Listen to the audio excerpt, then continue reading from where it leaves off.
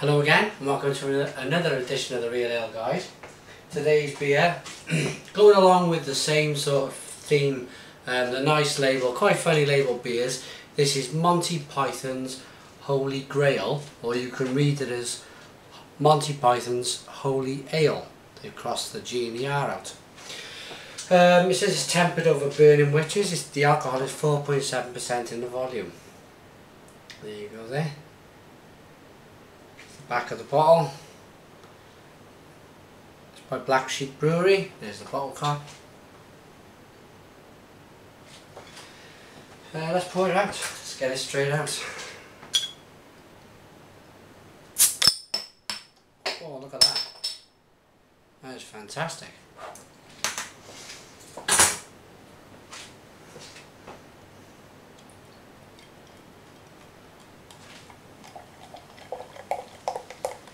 Oh, it's coming out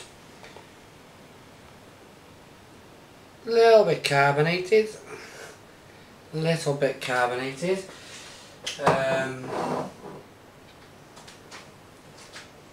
a finger head, nice foamy like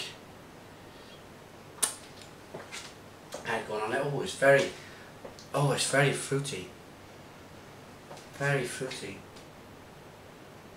and slightly hoppy. I'll just give you a quick read on the back of the bottle. Holy Grail is brewed at Black Sheep Brewery, and the address, which is Asham in North Yorkshire. Then you got the ingredients. It's in a pint bottle, and it says serve at about 13 degrees. It's probably not that warm, I just got it out the cupboard there, so it's probably about that in the kitchen now. It's an amber ale, nice lacing on the glass.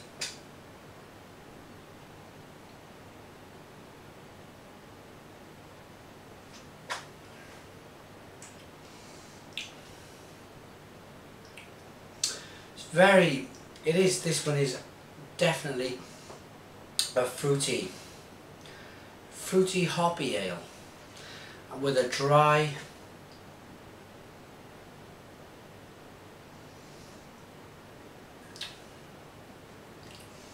I'm getting like a dry bitterness as well afterwards.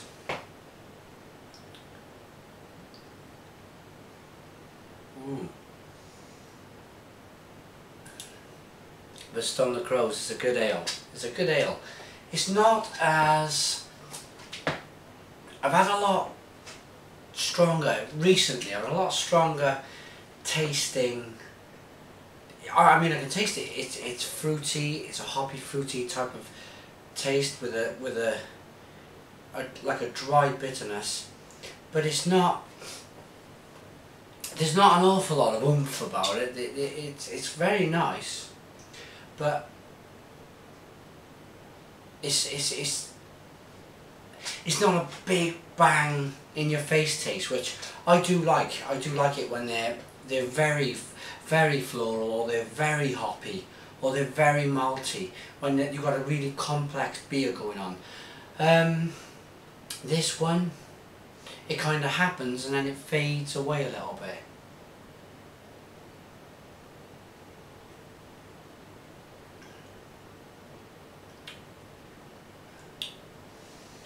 But it's a nice beer. Right, this Monty Python's Holy Grail, or Holy Ale, it was brewed to celebrate the 30th anniversary of Monty Python. Pardon me. I actually like, there's a picture of God's hand there, and he's holding all sorts of bits and pieces, castle and whatever in there.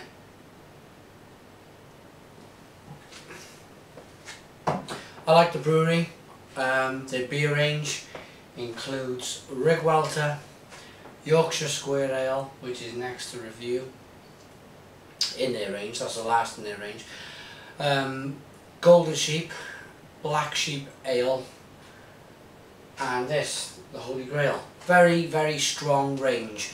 different varieties.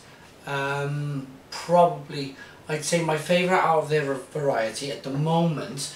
I'll probably clarify that a bit more when I finish the Yorkshire Square Ale.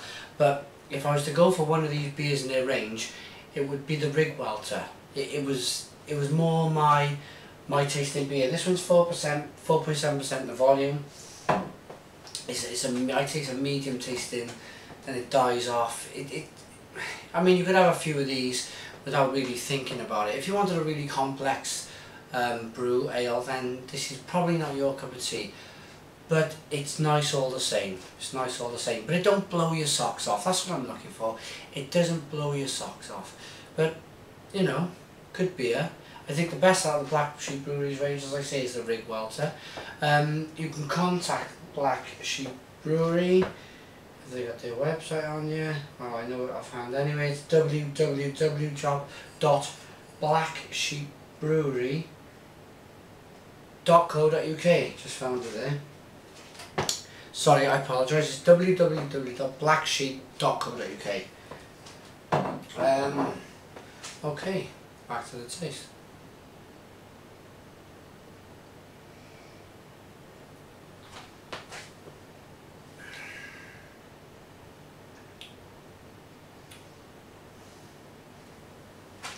Yeah, it's quite hard to really dig this. I've said it's not blowing my socks off at all. I mean, it's a good ale, but if I've seen their range in the shop, or if I've seen another beer, I'd probably go take another one off the shelf. I probably would leave this there, I think. I mean, I don't like to ever put an ale down because there's so much craft and energy that goes into them, but there are better ales out there. This is, I'd say, just above average. I'll rate it. Let's rate it.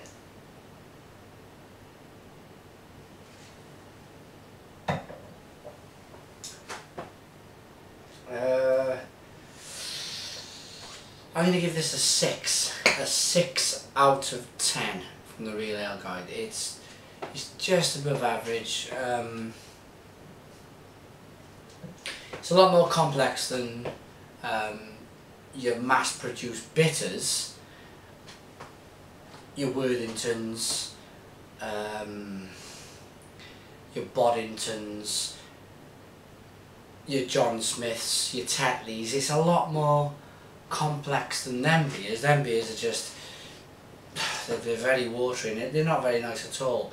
I would choose this over that type of beer or ale, bitter, but I wouldn't choose this over your craft, any real craft real ales in the bottles. So it's a 6 out of 10 from the Real Ale Guide. I'm just going to tell you a little bit more about myself, where I am. You can follow me on Twitter at Real Ale Today, YouTube, comment on my YouTube channel. If you like what I'm saying, if you've had this beer and you totally disagree with what I'm saying, let me know. Be interesting to have a little online chat with you. Subscribe to my channel. I'm on Facebook call me Real Ale Guide. I'm Real Ale Guide on Facebook, and you can email me at realaleguide@googlemail.com. Okay, I think I'm going to round things off now. Thanks for watching the Real Ale Guide.